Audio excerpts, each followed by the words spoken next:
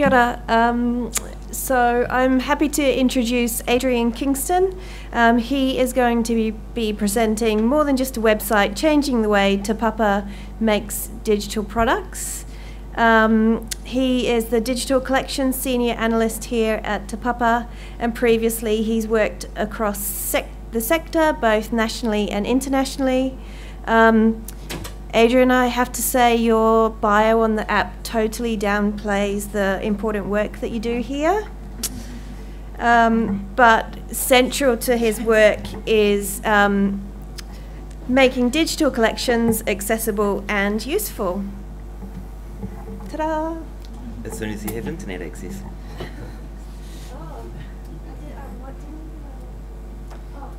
One more thing, we are recording, so if you are going to ask any questions, then please use the microphone. It'd be great if it was on here as well. I can probably start. You're going to be extremely disappointed if you saw the last presentation. Mine is nothing like that at all. I have no pretty pictures, no nothing. And mine's not even about a product, it's about process. Yeah, I'm Adrian Kingston. I'm currently Digital Operations Lead at Te Papa. I've been seconded into a slightly different role looking at operations across the organisation for digital. And one of those things is ways of working. So that's what I'll be concentrating on in a second.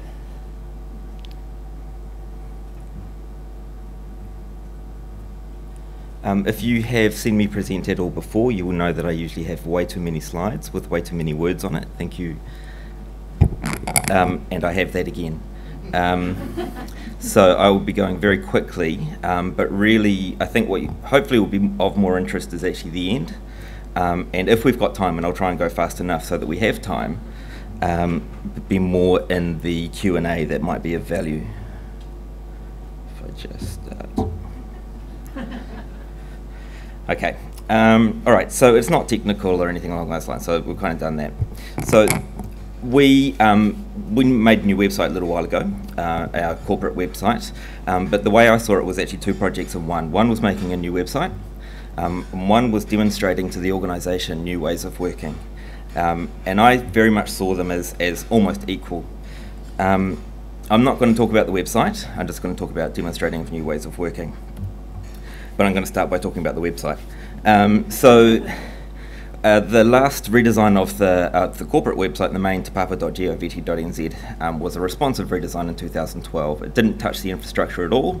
It didn't look at content, which it really should have, because it had grown over quite a long time. But in 2015, we had a burning platform. So we had to do something. And there was a little bit of a lull in digital activity in between restructures and various other things like that, and we had some staff changes and vacancies. So it was a bit of an opportunity to focus on something a bit bigger. So we had to replace aging infrastructure, migrate siloed mini sites, all of that kind of thing that you should do when you're looking at a new site. But as I say, I wanted to demonstrate new ways of working. So Agile was something that was entirely new. We wanted the project to be very user-focused. Our previous main website redesigns had not been. They'd been very much brand-driven. We wanted to demonstrate the use of personas. We wanted to check our voice and tone to see what people actually thought we should sound like. We wanted to have accessibility as a priority. Transparent and data-driven decision-making, and open where possible. So these were all kind of new things for a digital development at Te Papa. So Agile was a big thing that we wanted to try. It was the first project at Te Papa. It hadn't been done before, and it was at the team's request. We wanted to run Agile, even though we are an extremely waterfall organisation.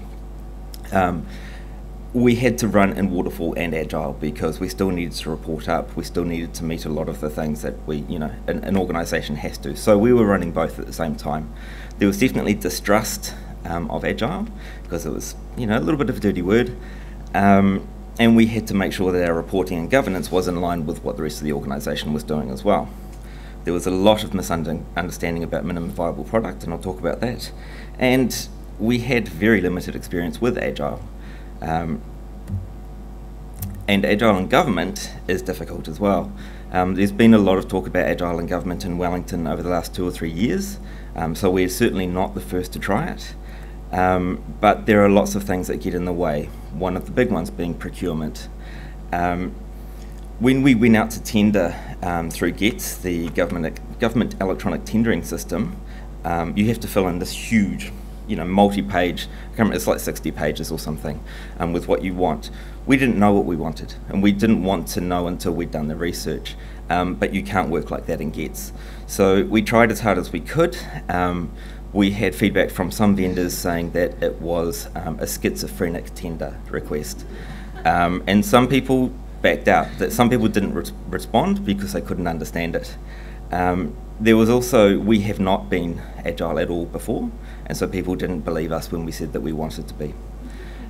So that was hard. Our hands were tied. We had to do this because we're a government agency, but we were, it's not what vendors were wanting to do, and it wasn't what we wanted to do.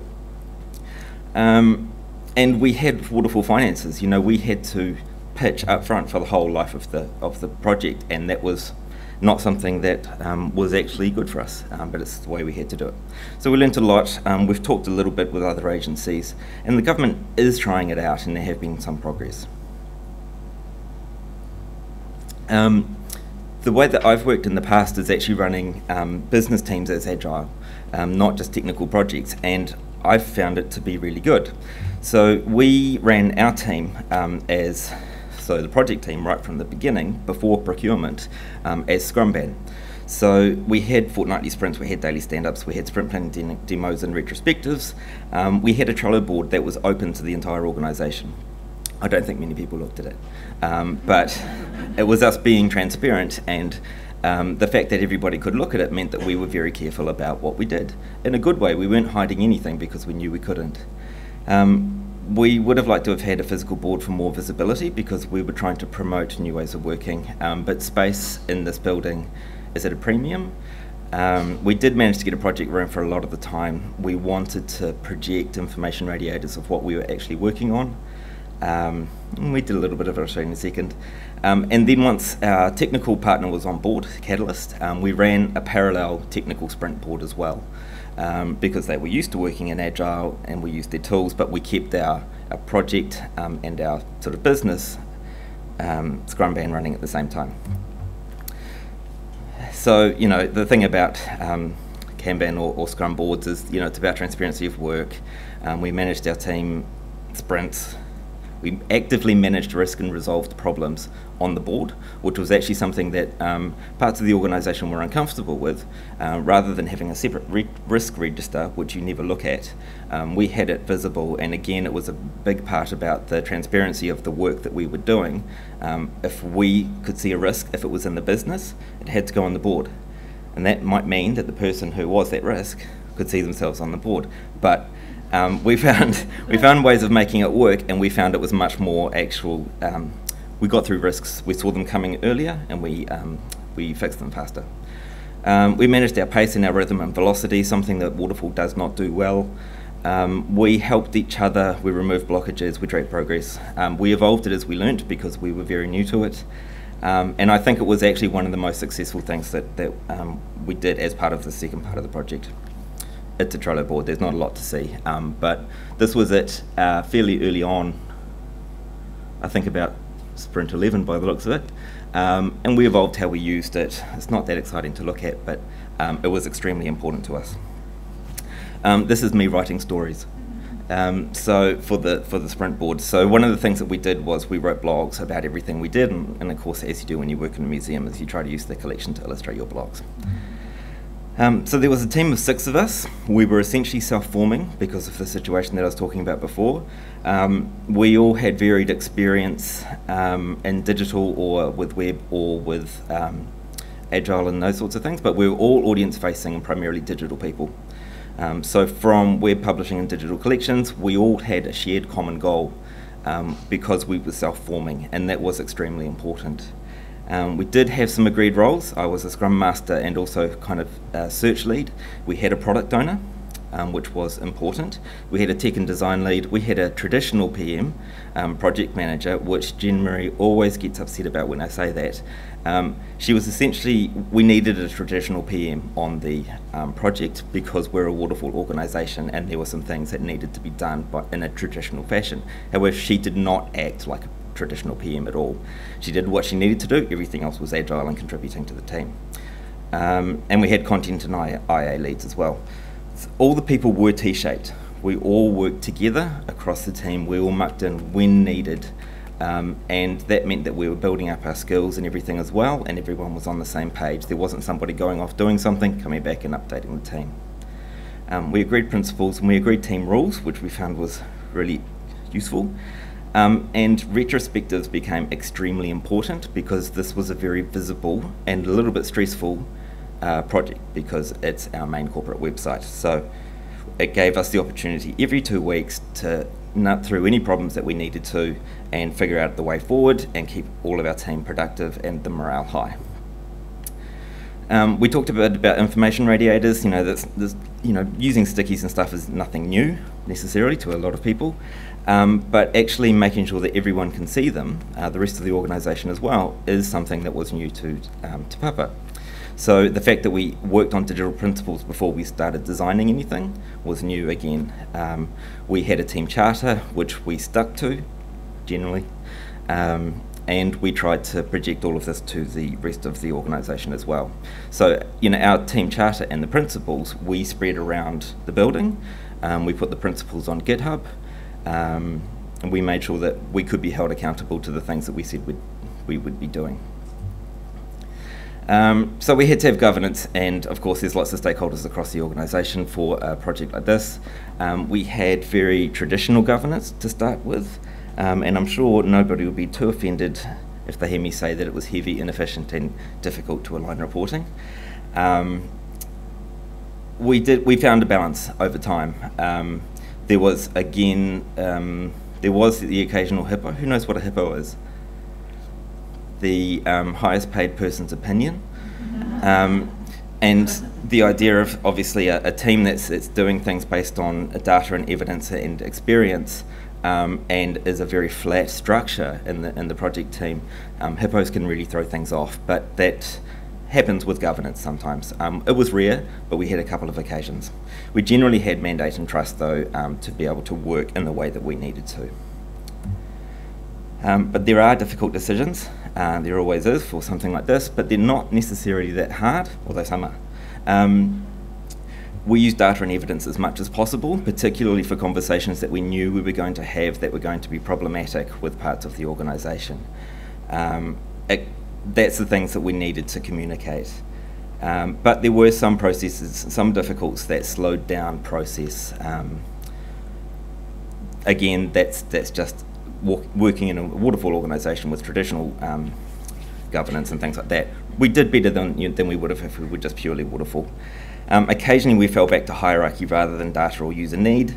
Those were painful times, but we just had to push through them. And this was us again using stats to justify why we were doing things, and very much being user focused rather than business focused or looking for imaginary goals. Again, about data, so we pushed this a lot. We did need to build trust internally, so tepapa.govt.nz is our main digital face. Everybody wants a say, and it's fair enough because it is really important. Everybody thinks they own it, which is actually much harder and not practical. So again, we fell back on data and we fell back on the users, and you can't argue with winning with our users, and so that was what most of our arguments were about. Users first, not individual business units, therefore we're not competing against each other. But we did start with a huge amount of stakeholder consultation before we even went to procurement or anything, so everybody was able to have their say. We needed to know what Te Papa's expectation was. And we needed to focus. This sounds kind of obvious, but Agile forces focus, and because it shows that you can't do everything and you don't try to. We needed to deliver the things that will deliver the most value to our users first, rather than some of the superfluous things that we might have done thinking they were important if we didn't test them or anything like that. Approximately 70% of the visitors came to the main site to plan a visit. That was the data that we had going into this, and that was the way that we had to decide our focus. That's our biggest audience group of the website at that time. We couldn't do everything, so that's where we focused. It meant that we focused on a particular set of users, and we will come back to the other stuff because this is not a project, this is a product. So once we launch it, that's not the end. There will be a phase 2 and a phase 3. So we will come back to it, and we keep telling people we will come back to it. This is really important because we had to keep pushing this. We can't do everything. So all of this needed a huge amount of communication, and it was much bigger than we thought it might be, but it was so important that we did it anyway. We wanted to bring the organisation with us. We wanted to talk about process. There's no way that we were going to change the way that Te Papa works with some of these things just by doing it ourselves and then not telling anybody. So we did a lot of sharing. We had an internal blog that had reasonably good readership. We did all of staff updates in person, we did individual business group meetings, one-on-ones, etc. We didn't have a dedicated comms role. I think that's actually okay because we spread the load across the team. Everybody could talk about the things they were working on or how they were finding it, but it was a lot of work. And the Trello board was part of it as well. So we started right at the beginning, again using collection items, talking about the fact that we were going to try and do this differently right at the beginning. And of course user focus is a big thing. So as I said, it's our first real attempt at making a site that was for our users, and it is hard, it takes a lot of work. We needed to ask the right questions, we needed to advocate for the users. Internally, you know, that sounds weird, but you actually have to do it. We used personas, which were great for focus and communication, and those personas were not made up. They were based on real data, real visitors. And so because of that, 70% of the visitors being the traffic to the site where it's about visiting, that's where our personas leaned as well.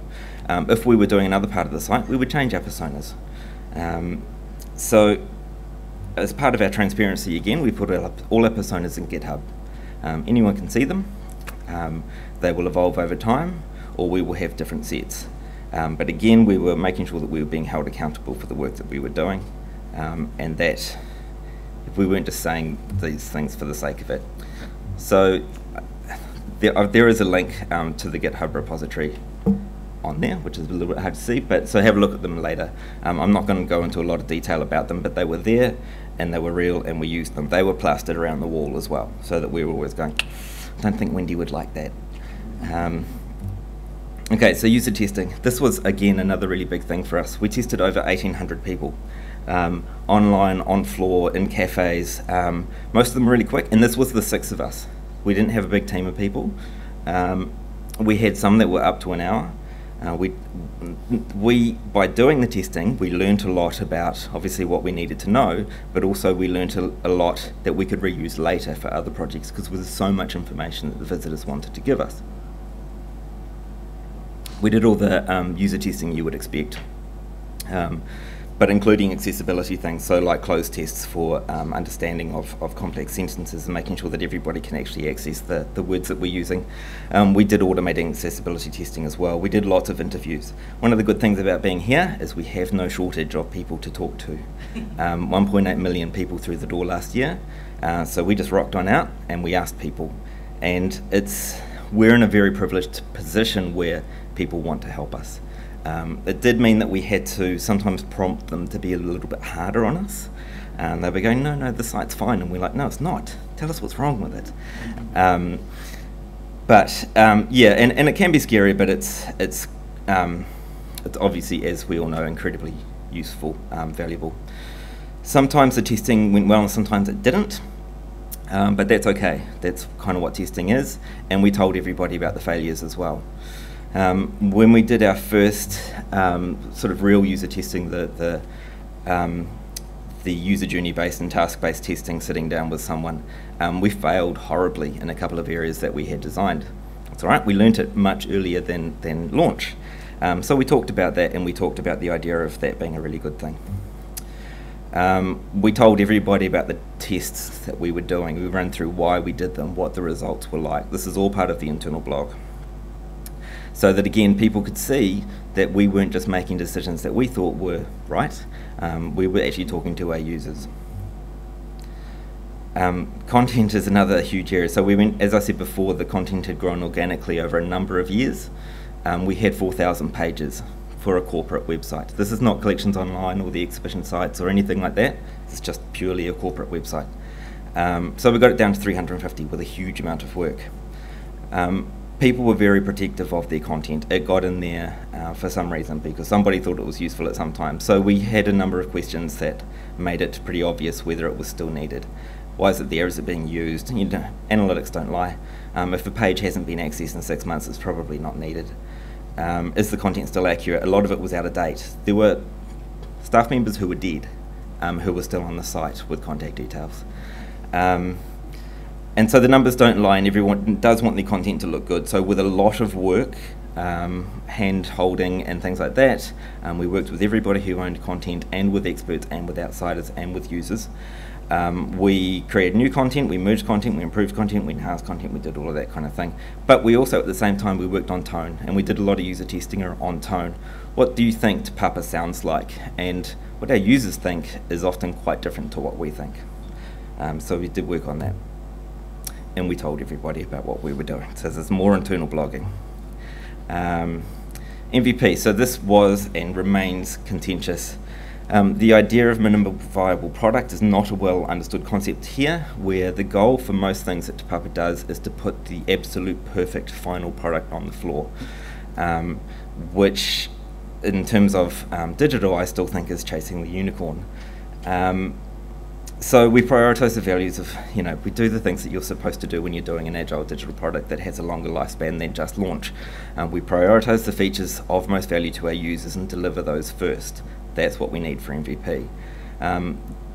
So that we have the most important things delivered before we run out of time and money, which often happens with big sites like this. And then we pushed the idea of phase 2 or continuous improvement, or however we're going to manage it. Having a really active backlog that we could point to, we recorded all of the features that people had asked for but weren't prioritised at this stage, was super important. But we still have people coming to you saying, I told you what I wanted 12 months ago, and it's like, yeah, that's what you wanted, but none of our users want it. So it's not going to make it into MVP. When will I get what I want? Does MVP mean that it won't work? No, that's not viable. You're missing the V there. And the idea of it having to be perfect at launch. There's the unicorn that we've been chasing.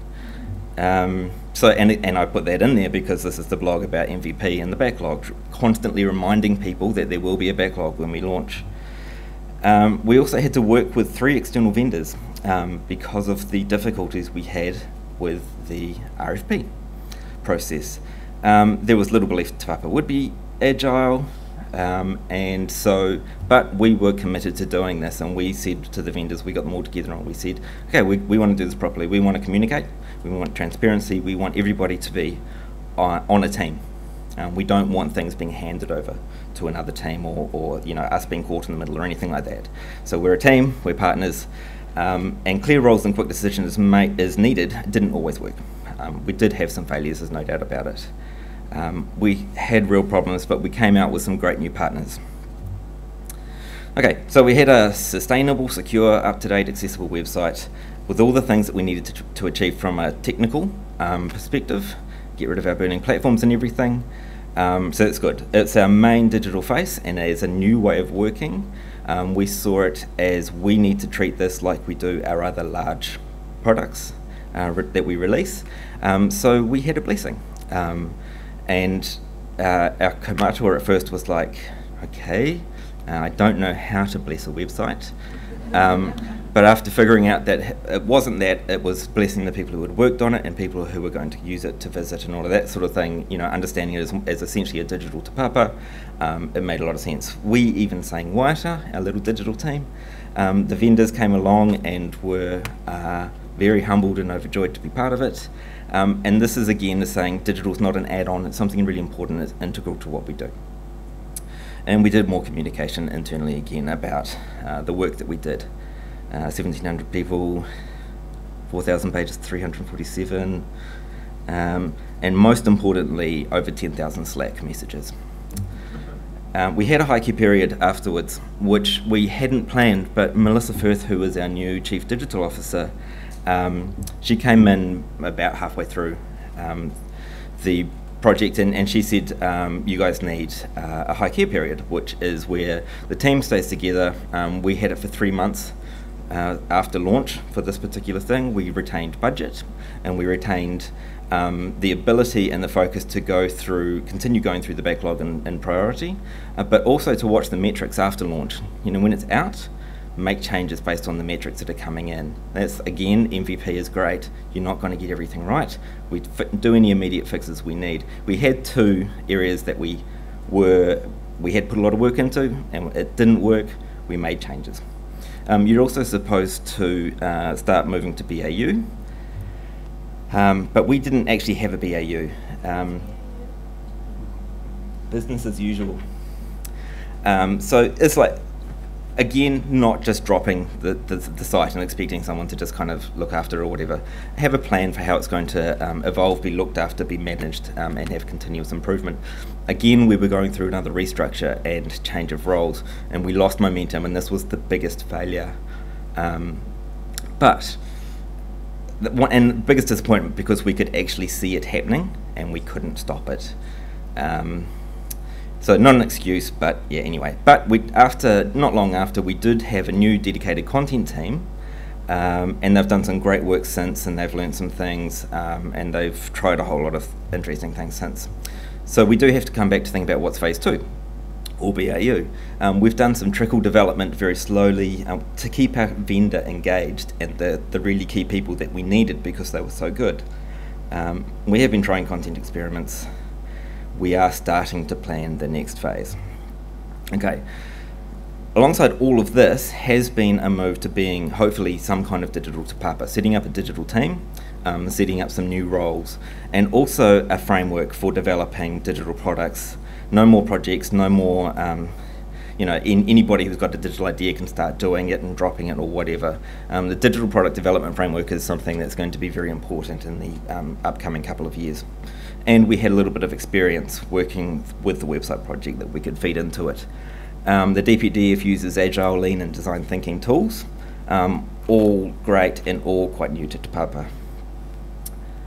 More transparency, blah, blah, blah. We're also actually looking at a working environment as well, which is something else that came out of the lack of being able to collaborate together or have spaces where we can show our work and things like that, because we have an office, a back of house office that was designed in the 1990s. So we're fixing that now. So what we learned, this is kind of, essentially the 2 slides are the most important. We have a lot to learn. Agile is difficult in a waterfall organisation, but it can be done, and it's definitely worth trying it if you're able to. Strict roles, particularly the product owner and the Scrum Master, are hard to do without mandate.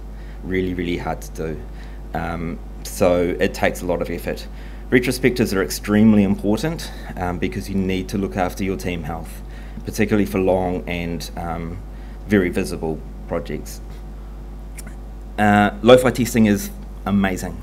And the more you can do, the better, and the more you can do in the team rather than farming it out, even better. Build the skills in-house. And it is possible to run Agile in te papa, it's just difficult. Communication and transparency with your organisation, not just the noisy stakeholders. For these kinds of things, it's really important that everybody understands what it is, why we're doing it, and that everybody feels that proud when it's released. Handover or staff continuity is vital, because that gives you the momentum that we lacked. Take your learnings on to the next project, of course, please. And create the new normal from all the things that you've learned. Because this is all we were trying to do. These new ways of working are not about trying to be trendy. When you say Agile, people think, oh, they're just trying to be like Google or TradeMe or whatever. We wanted to make sure that we were building the right thing for the right people in the right way, not wasting resources, and looking after our working culture, which is extremely important, and our working health. That's it. Does anyone have any questions? We've got 1 minute apparently.